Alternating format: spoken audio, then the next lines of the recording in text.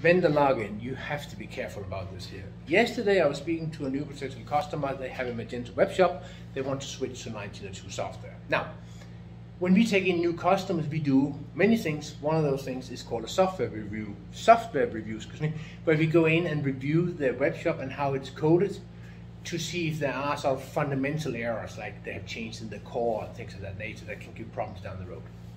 In order to do that, we need admin access and we need access to the source code. So we asked our client for that. They gave us the admin access, but came back and said, we cannot give you source code access because our current IT company will not give that to us.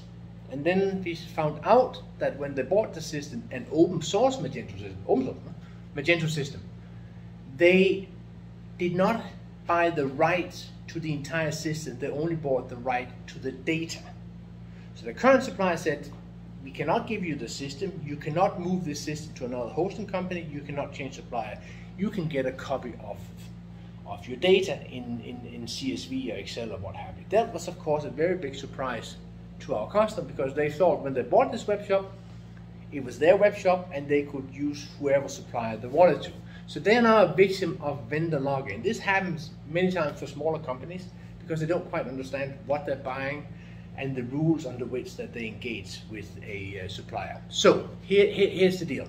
When you buy a web shop or website, an open source system, Magento, WordPress, and Bark, things of that nature, make sure that it is stipulated in the contract that you can get a full copy of the system, uncompiled, unobfuscated, i.e. it will allow you to make changes. A full copy of that you can install on another hosting company if you so desire, or which you can give to another supplier if you want to change IT supplier. You have to have that in writing. And it has to be stipulated if there are any cost involved with that. They may charge you a fee to extract the data and give it to you, which is of course fair enough. It takes a bit of time. But other than that, if there are any other expenses with that, it has to be stipulated.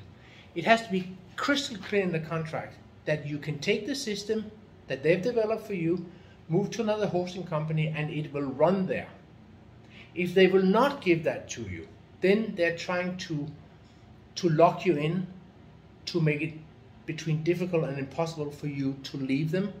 In that case, you have to think twice about using that supplier. Now, that does not apply to systems that are closed. Obviously, you cannot get a copy of Microsoft Dynamics and or a copy of Shopify for that matter. But these are huge companies. They don't pretend that they're using open source systems. They say how it is. If you have this system, you can use that. If you want to leave, this is the things you get with you when you leave.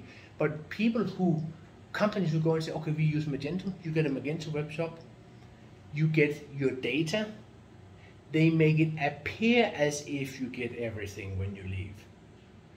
But sometimes you do not. So make sure that you have in your contract that you can get everything if you leave, so that you can use another hosting company or you can use another IT supplier. If they will not put that in writing, then don't buy from them.